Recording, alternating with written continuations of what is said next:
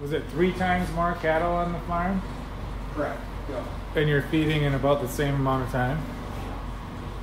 Yeah, the same amount of time.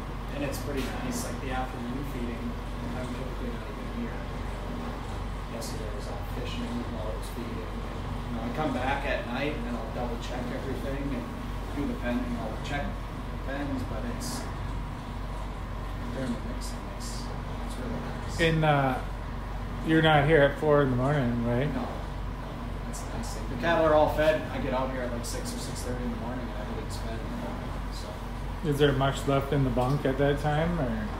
Yeah, because it feeds from 4 to 6, so it's just wrapping up feeding. Got it. So that's been a hard thing with twice a day feeding is when I do my bunk checking. I used to always walk bunks at night, and now it feeds at 4. I'm just juggling that a little bit. So you got to check them at noon or something? I haven't been. I've just been checking them at like 8 o'clock at night, and that seems, it's just kind of learning what to look for, how much feed to expect in the bunk. Are they ever clean? Yeah. Okay. They're actually empty for like 2 to 3 hours before the feeding. And then they can kind of ruminate.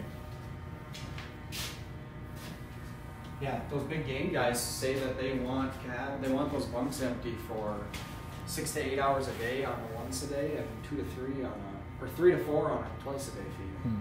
So. Yeah, So it's mixing now? no, it's going to start dumping now. Okay. It's just going to.